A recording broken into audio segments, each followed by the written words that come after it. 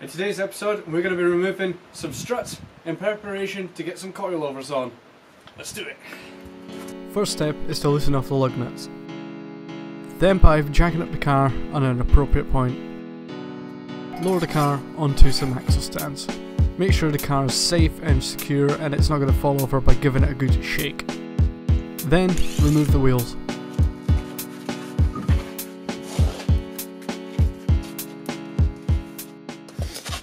Alright, cool, so I've got the head torch out. So as you can see, here is your strut suspension with the wheel off and everything. So the first thing we're going to be tackling is this brake line here. We're going to be, there's a tab underneath it which you need to push out.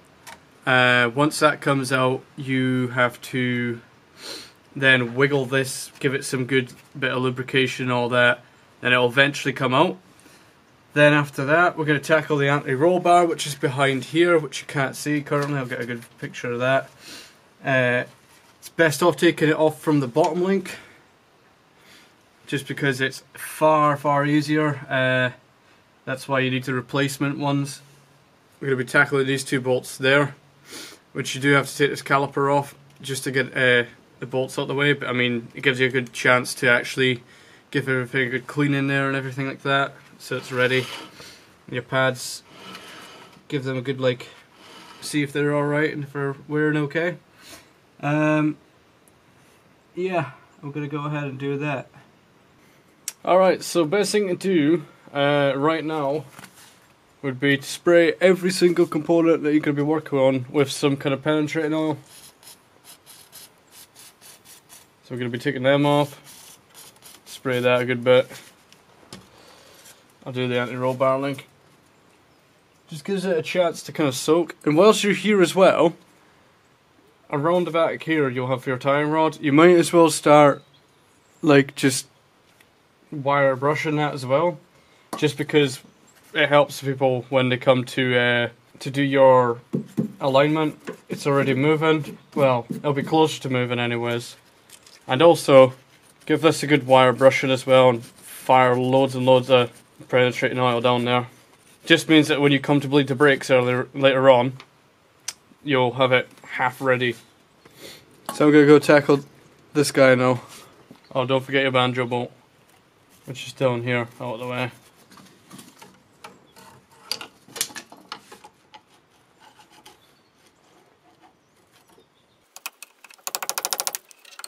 What also might help is if you put keys in the steering wheel, it means you get to turn this wheel. Your keys in the ignition, sorry, and just take off the lock, which I'm going to go do right now because I completely forgot about it.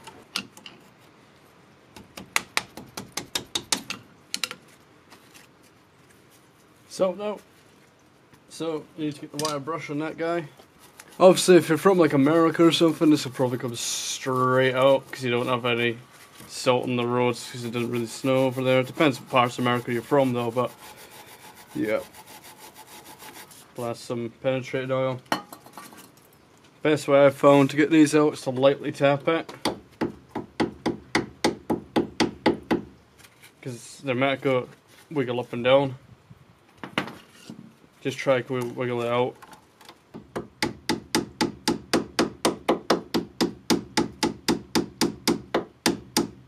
Oh, there you go. See, it's started to crack there. And it's loose. So we need to clean this banjo bolt up. There's going to be 2 copper washers on this, or 1. For some reason the backs only have 1. On mine anyways, that is. You're going to want to keep a hold of them, because they stop everything from leaking. So we'll give this a massive clean up. 1, so stuff doesn't fall into the actual caliper and block the whole system up. And 2, because you need to get a bolt socket on the end of that.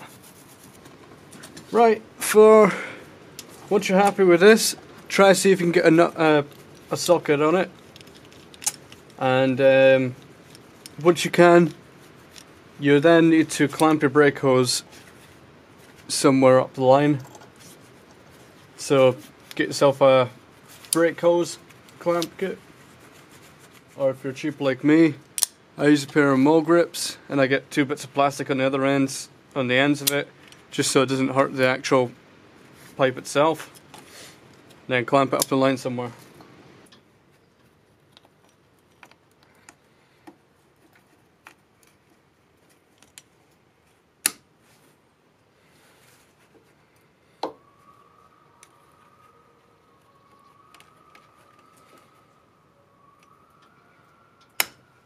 There you go, clamped the brake lines, so a little less fluid's going to come out when we take off that banjo bolt.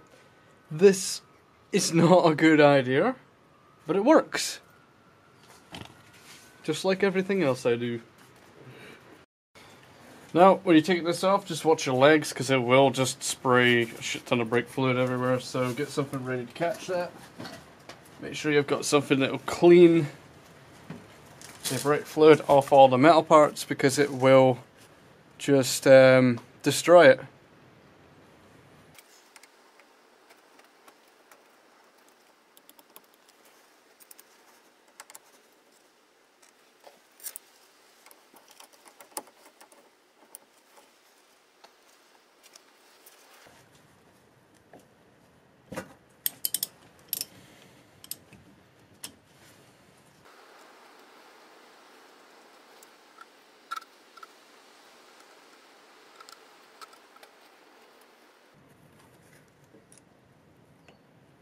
Proceed to wiggle the brake line through the hole in the strut.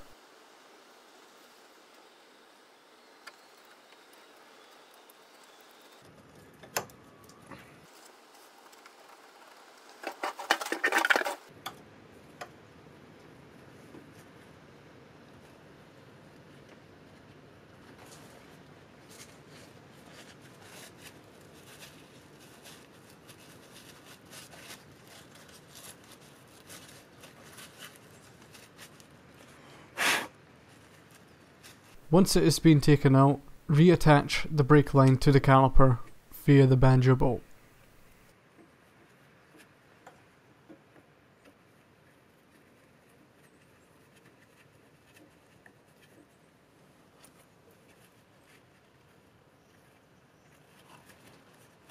Ensure this is went back in its hole, this little bent bit of pipe.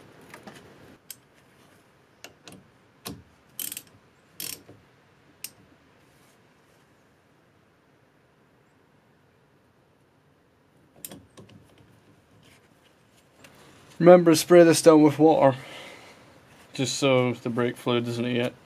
Okay, so this is the lower half of the ball joint. You can take it off from the top point and then reuse it, but the case I had the last time was I couldn't get it off on the top, so I've just bought new ones, and I mean, it's an upgrade again. So we're gonna go for the lower ball joint anti-roll bar. So the best way to attack these is you're meant to have you might be able to get like a spanner on here, and then an Allen key on the back end, and like you put an Allen key in and that stops that from spinning, but that just doesn't work, especially if your car's from the UK or anywhere it rusts. Like it's just impossible. So obviously best thing to do, give it a good cleaning first. But the way I've only been able to get these off, and this is the reason why I can't get the top one off, because I was able to reuse the old ones in the back, but not these ones, was by using mole grips again. Handy. Just get them in behind the bar, slot them in, get them nice and tight. You will probably rip your boot, this is why you need to really replace them on all of them, but if you're lucky enough, you might be able to keep your old ones. Get it nice and tight on so it doesn't go anywhere, and then get your spanner on them, or your wrench, or whatever you're using. What you also might be better doing is, if you're doing the lower ones, you might be better coming in from the other direction underneath the car. So that's on pretty tight. That's just why they're a major to get off. So I'm going to get the breaker bar on it, funny enough. And after all that, in half an hour's work, the bolt falls off. Got the breaker off. Right. Christ, that took a lot longer than it needed to. Ball grip's off. As you can see, that's just going to fell out because the other side's jacked up. Makes it a lot easier for this boy to come out. Right, so the next two bolts you're going to have to worry about now. As soon as we got the hardest ones off, those two hards, the brake line and the anti-roll bar, they're the two hardest ones. So you can have a little breather right now. So if you're like me, you're probably a bit ticked off with it.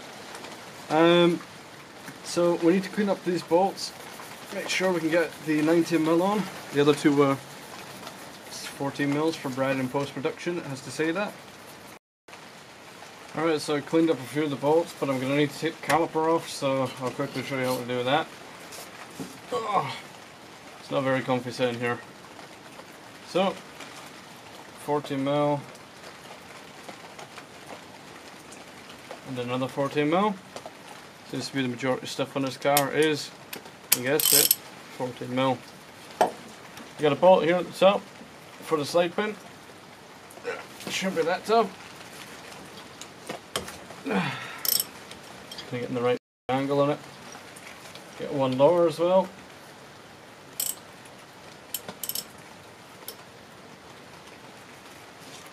There we go. You want to grab a pry bar or a really long screwdriver. Twist the whole thing assembly to you if it makes it easier. By pulling the caliper towards you, this pushes the pistons back and allows you to remove the caliper. Now you can either just take the top one out, slide it out like that and leave it hanging there, or if you're me, it's a good time to clean up your slide pins. You want to hang this up somewhere? I'm going to go hang mine up on top of there. Put these bolts back in just so I know where they are. So these slide pins should be moving freely. In the case of this, oh, yep, that moved. See what I've used on this. I think I've used petroleum grease. That's correct. That's why that came out so easily. This one.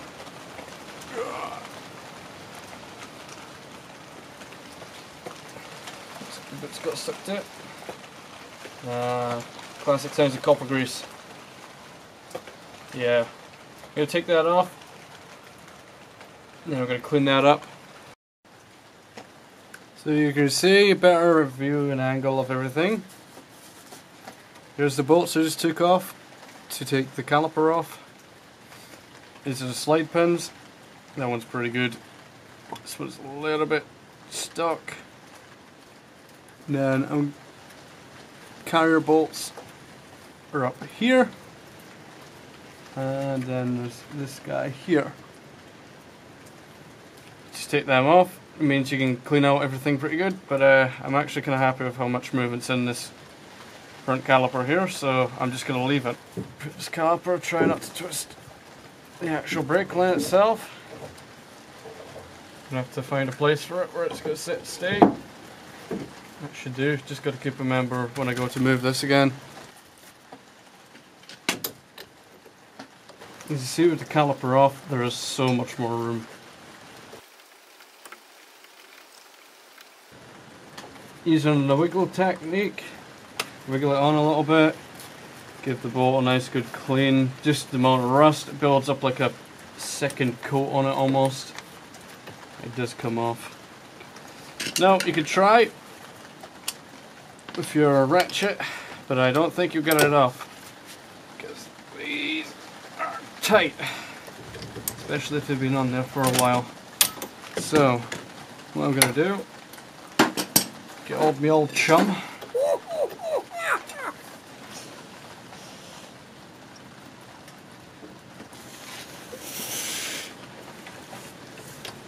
There we go. It's cracked off. You can see how much rubbish just came off of that. Do the same for this guy here. Yeah! There we go. Give them another twist. This is literally just due to rust. And now I'm just going to stick a spanner on the other side. You can just use your your ratchet, but I like quickness. There we go, finally the Ryobi's got it off. This one will just probably slide out. One of them will slide out and then the other will be a pain. Just make sure to keep everything together. To aid getting this guy off, he might be stuck in there quite nicely. You see he's getting stuck down in there. Grab your ratchet. Just give him, in fact, sometimes you don't even need the ratchet. Give him a little spin and a push and it just encourages him to come out. And he's out. Just like that. Right, before I pull this all out, I'm going to twist it back.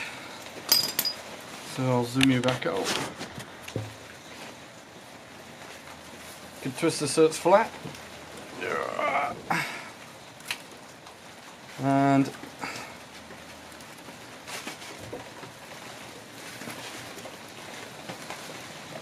give it a good wiggle. And then it's out. That's that bit. So this shock is free. And by the looks of it, my strut top mount is also knackered on this side. Make sure that caliper's going nowhere before you go and attend to the top. Alright, so I'm just going to point to everything and show you what you got to do here now, because I need to be in the spot where the camera is. So you need to take these 4 bolts off, which are either 13 or 14. It's 14.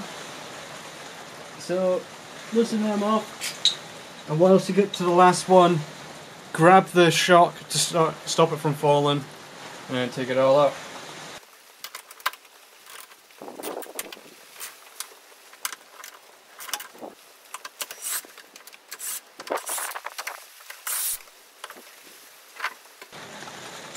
Well, no shock here,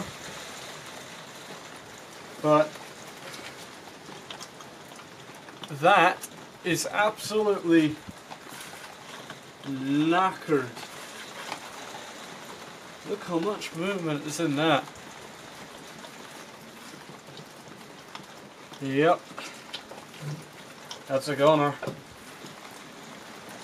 When I was turning left to right, I could just hear a big old crunch, and I mean that just absolutely explains everything.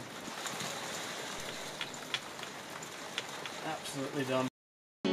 In the next part, I'll be showing you how to roughly set up your coilovers and install them.